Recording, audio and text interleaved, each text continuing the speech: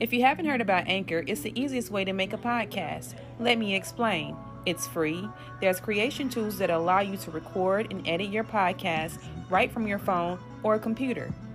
Anchor will distribute your podcast for you so it can be heard on Spotify, Apple Podcasts, and many more. You can make money from your podcast with no minimum listenership. It's everything you need to make a podcast in one place. Download the free Anchor app or go to anchor.fm to get started.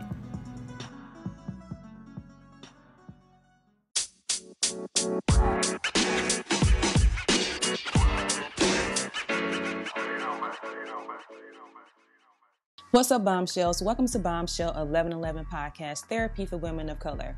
My name is Keya, and I'm your host. Generally, podcasts request donations, but I want you to show love by simply subscribing to my social media platforms by visiting my website at www.bombshell1111podcast.com. I want to see thousands of subscribers on this platform. Leave your comments and I'll show love by shouting you out on my social media platforms such as Instagram and Facebook. I want to thank you for your continued support as always. And with that being said, let's jump into this new episode.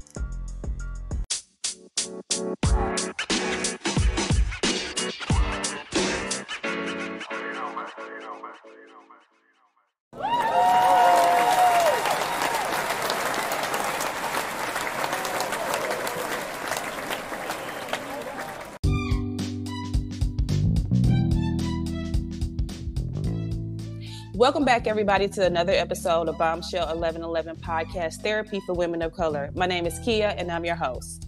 Tonight, you guys, we have a very special guest by the name of Trish. Trish is the feel-good gut coach, a holistic specialist, stress expert, and intuitive eating advocate. So without further ado, you guys, let's welcome Trish to the show. Welcome, Trish. How are you? I'm good. Thank you so much for having me. Thank you so much for coming on and being a part of the podcast. As I kind of stated before we got started, the topics that we're going to be talking about tonight are very near and dear to my heart and some of my friends as well. So I'm very excited to hear about the things you're going to discuss tonight. So again, welcome. Yeah, thank you. I'm so excited too, especially because, what we're going to talk about is near and dear to my heart as well. And it's very personal. And, what I do for a living now started out as something really personal to me. So I just appreciate the space to share and chat about it. So Trish, and you're more than welcome. So Trish, I did a short bio in the advertisement in addition to the post about who you are, where you are, and what you do. But I always like to allow the guests time to do their own personal intro because I may have missed something that you want the listening audience to know about. So can you just give us a short bio about you and who you are, what you do? Absolutely. Yeah. So I'm Trish and I go by the Feel Good Gut Coach, which is kind of this coaching practice that I got into because of my own experience with gut issues. So I, in my early 20s, got a diagnosis or a label of IBS, irritable bowel syndrome. And I had everything from poor digestion to low energy to all these issues that I could tell were stemming from the gut. So I started to study it and I actually joined my first health coaching program to help myself. I was like my own client going through this program, like, how can I change my lifestyle? How can I create healthier habits to manage this? Because it was really, really getting me down. I used the example that I would wake up in my early 20s feeling like I got hit by a bus, which just wasn't how anybody should feel at that age. So now I help other people who are struggling with IBS or irritable bowel syndrome make lifestyle changes so that they can manage their condition. Oh, wow. That's very, very, very, very, what's the word that I want to use? I think that's very interesting because a lot of people do have that issue, but they are unsure as to what's going on. And then sometimes they just brush it to the side and kind of just take medications within like the drugstores to kind of like just get them by, like Imodium and Melanta and that type of thing, rather than trying to find what the underlying issue is. So yeah, I have a strong interest in the work that you do. But for the listeners who don't have an understanding of what digestive issues are, or gut issues, or even what IBS is, can you kind of give us a generalized idea of what digestive issues are in IBS? Absolutely. So IBS, irritable bowel syndrome, is kind of a syndrome. So basically it's a collection of symptoms with many different causes. So it's not really like one specific cause and then you have this condition, right? That's why we call it a syndrome, quote unquote. But basically it's digestive concerns like gas, bloating, constipation or diarrhea, abnormal bowel movements, stomach aches frequently, maybe frequent food sensitivities where foods are starting to make you really sick and uncomfortable after you eat them, or other issues like low energy or skin health or brain fog where you're not really mentally there. And a lot of these stem from the gut. Our gut is our colon that has this microbiome, this collection of good and bad bacteria. And sometimes this process or that balance or imbalance in that microbiome in our gut is at play when we have IBS. But I'll definitely, as we chat, maybe explain more how you get IBS, like what causes it specifically and how you can manage it. But that's kind of the general gist. Oh, wow. So I see you kind of briefly talked about the symptoms of what IBS is, but can you, for the listeners who didn't catch that, what are some of the symptoms of IBS and how does the IBS affect a person's daily living or digestive issues? Yeah, absolutely. So when you have a lot of times on a daily basis, you're going to have just plain old discomfort.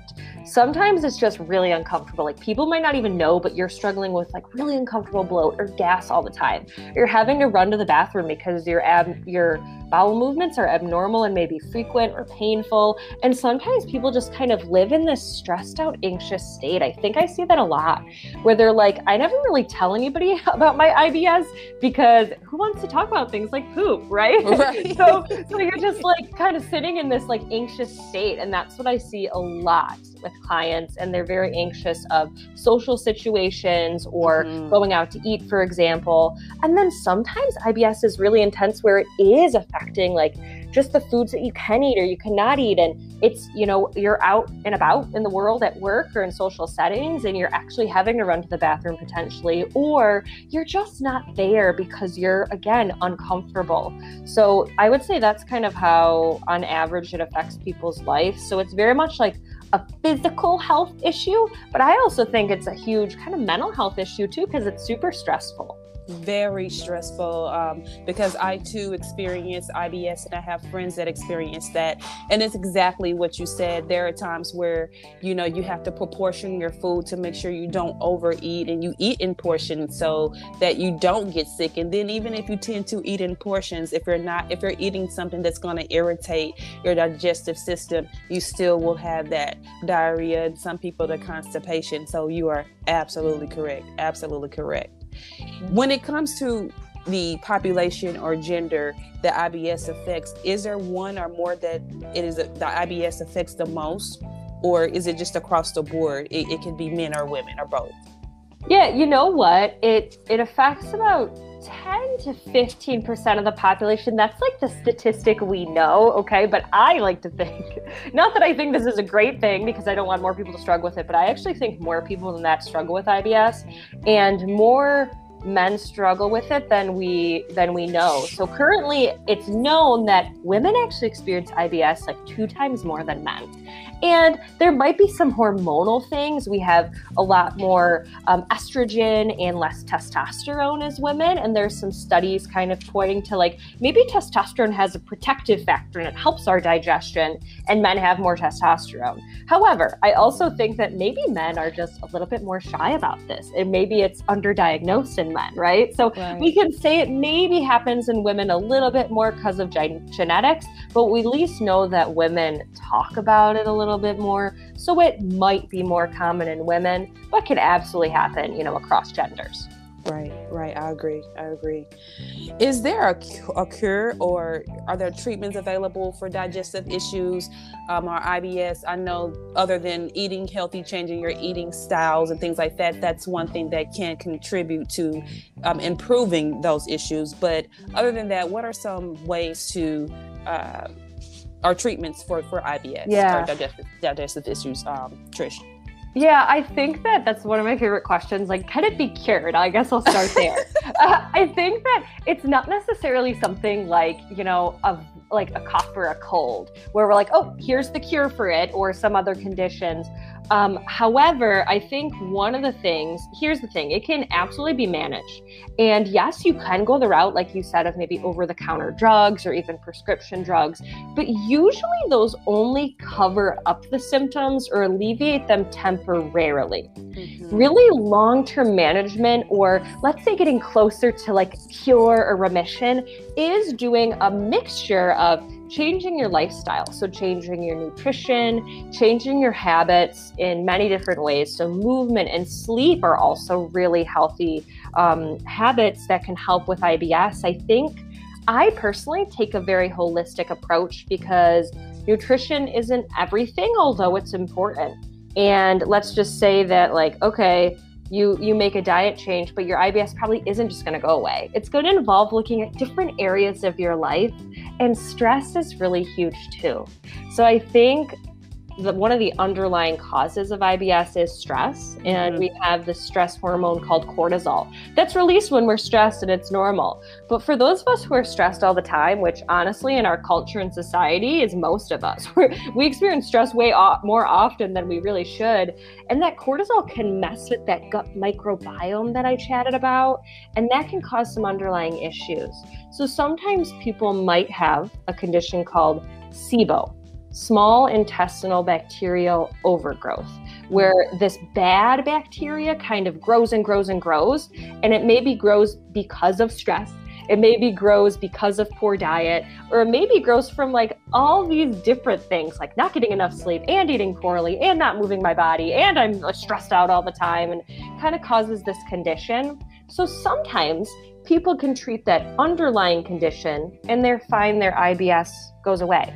Now, this was one example. I won't say that everybody with IBS has SIBO with a small intestinal bacterial growth, and then you're just like, it's your cure-all. That's just one example of like sometimes looking deeper at other conditions underneath the surface, or really looking at your lifestyle as a whole to manage it. Mm-hmm. Mm-hmm. Wow. That was a lot. That was a lot.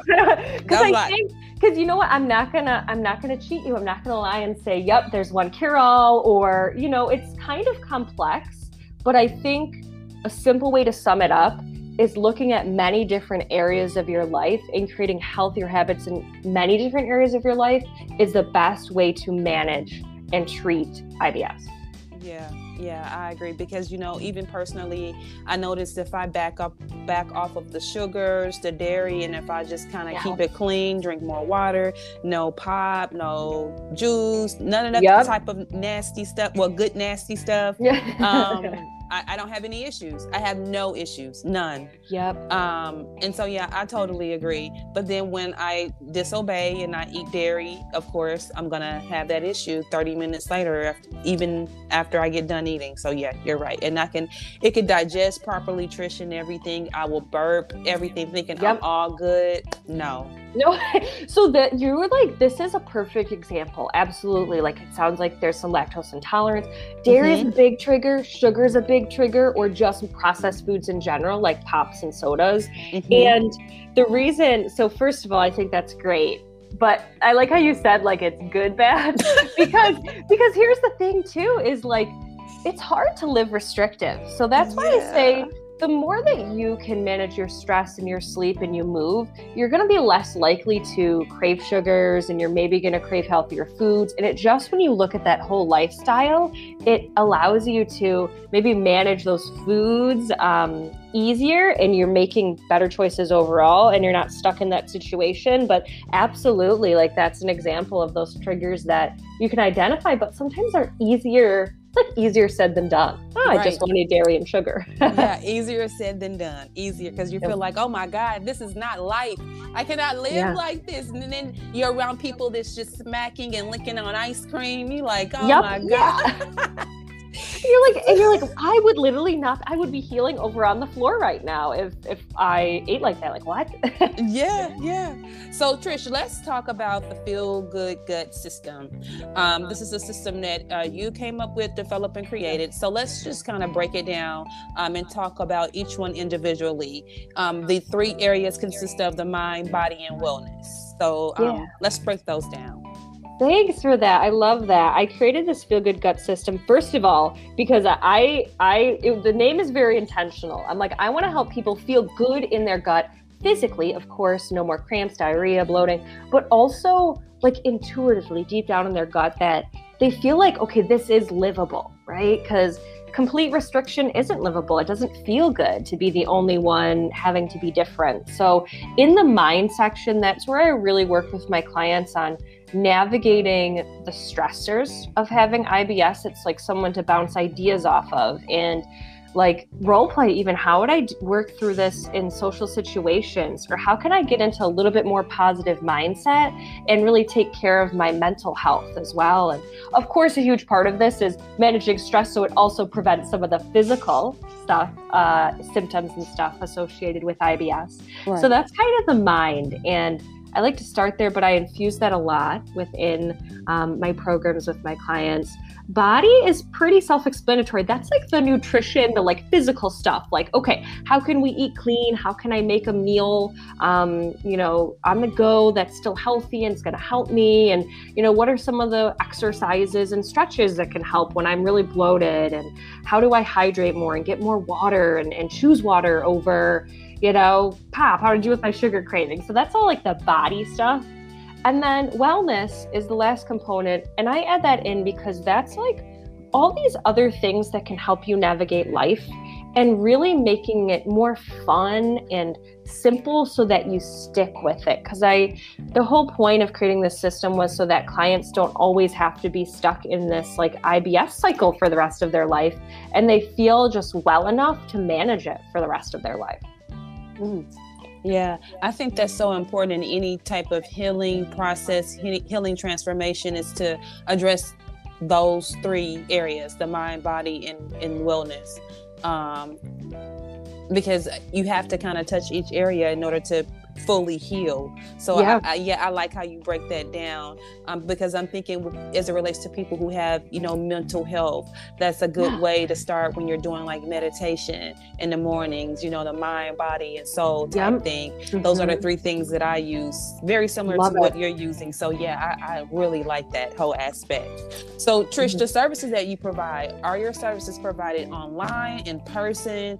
How do you work with individuals with these issues? Yeah, it's totally online. Right before COVID, I launched my coaching business, and I had a couple of in-person clients, and then I was like, COVID. So now I just work with clients, even if they're local, but I love it because I can connect with people all over the world, and it's either on phone or audio call or video call, whatever client's most comfortable with, but it's totally virtual. We send things via Google Docs and email and such so that we can it can be done in the comfort of your own home, which is pretty important for me. I tell clients, like, show up in your pajamas. I don't care. We're just here to chat about your health. Right. Yeah.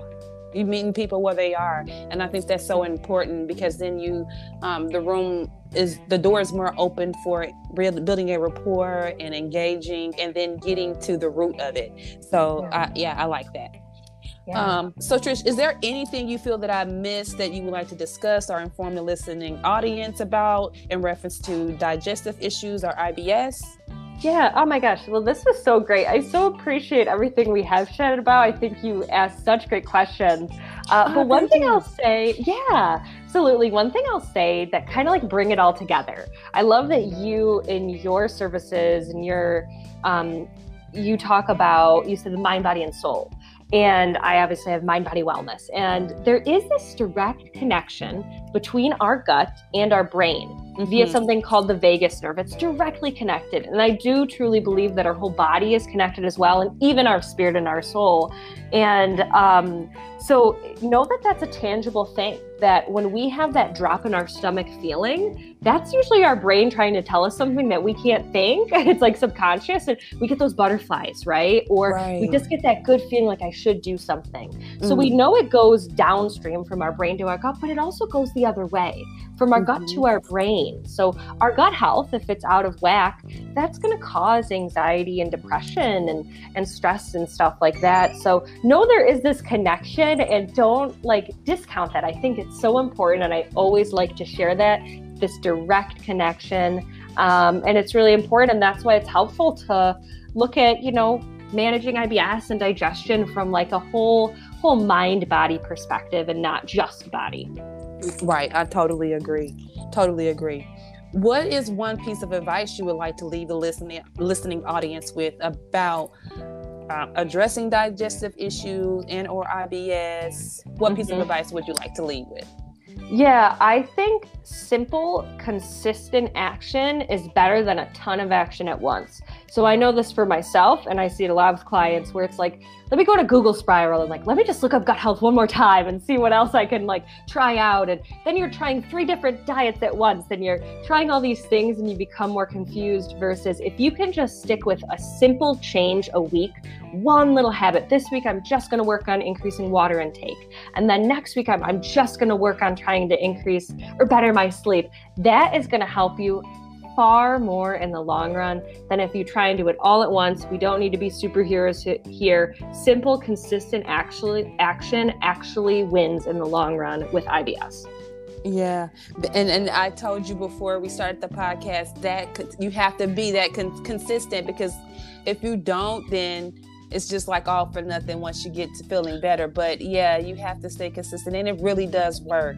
I'll share this with you before we end the podcast. I had a nutritionist on, and she shared some really good information, and she shared a list of foods to eat. And I'm like, girl, this is nothing. Like flex seeds and peanuts. I'm like, I'm just gonna die. She was like, just be creative with the menu. Be creative. Right. Chicken and fish. Okay, I can do the chicken and fish. Okay, I can do that. But like everything else, it was just like basically you having to turn into somewhat of a vegetarian. That's what I felt, Trish. It's very plant-based. Very plant-based. But it's, again, it all goes back to whatever type of diet that, you kind of decide to go with when you're dealing with, I know specifically IBS, because I have it. It all depends on you being consistent, like you said. It totally depends on you being consistent. And just to kind of touch on your point, I don't think you have to be plant-based. Eating more plants is always going to be healthy for you, but keeping it simple, like almost food as it should be rather than food made in a factory, is a good rule of thumb. But keeping it like, simple, clean meats that aren't like super, super fried and processed chicken nuggets, but like a chicken breast, you know what I mean? Like that definitely is helpful, and oftentimes helpful for gut health. Like I'm definitely a promoter of eating meat if clients want to. If they don't want to, I always just advise, meet yourself where you're at and what feels good for you. Yeah. And then you can make more changes over time. But if you're like, man, that is not going to work, then don't make that change just yet, because you're going to be too stressed about it. You're going to fall off the wagon. Then if you could say, I can start with chicken and salmon, and then I can add some things in here. And then slowly over time, make those changes. You're going to have more success. 28 days, right, Trish? 28 days. Yep, exactly. And 28 days, but some people try and do it like 5 days. I'm going to get this figured out this week by Friday. And you're like, no, look, give it a month. Trish, I'm the some people. That's me. I love that you're admitting that. Hey, I totally get it. I was that way. I still kind of am that way. It just takes honestly, intentionality, consistently reminding yourself of it. And it's helpful that I'm a health coach because I'm constantly reminding other people of it. So it's a reminder for me. Yeah. So Trish, for the listening audience, can you provide your social media platforms for the list for anyone who may be having these issues and want to link up with you to get the services that you're providing?